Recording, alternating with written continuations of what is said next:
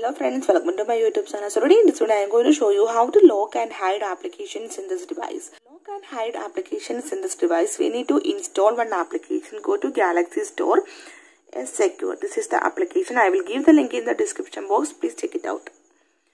Now turn on this option lock and mask apps. Then directly go to your settings. Scroll down, tap on advanced features. Then scroll down. Here you can see the option lock and mask apps. Tap on it. Turn on this option. Now we need to set one app lock type.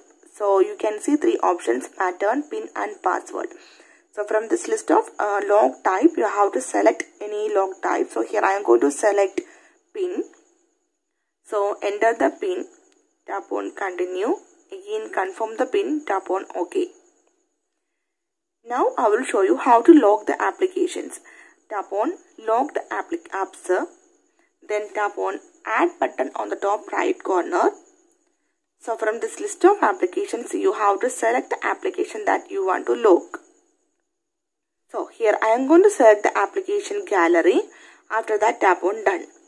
You can see gallery locked. Then go to home screen. Then here you can see gallery applications is here, but there is one lock icon is also there. Now I am going to open this application. You can see they are asking for the pin. Enter the pin. Tap on done. You can see this application is now opened.